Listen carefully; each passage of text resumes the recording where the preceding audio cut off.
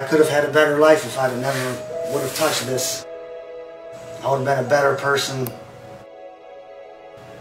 There are times when I've said screw it and I thought about just doing one monster shot and ODing and dying because I thought it would be easier. Oh, since I've seen you last, it's been about 4 or 5 months. And what's changed is the fact that I'm actually sober now. I'm happy to be sober. I'm just a better person all around when I'm not using.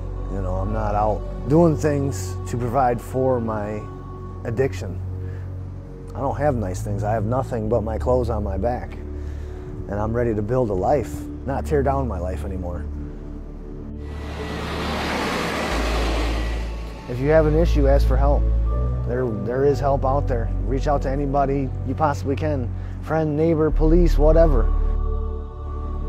Even if it is a stigma to be getting high and getting drunk, stuff like that, people don't realize that. I've seen people just walk by and act like people are absolutely nothing because they're addicts or something like that. They don't even look at you like a person. I hope that one day, you know, people don't frown on addicts the way that they do now. Because we're people too and we have feelings.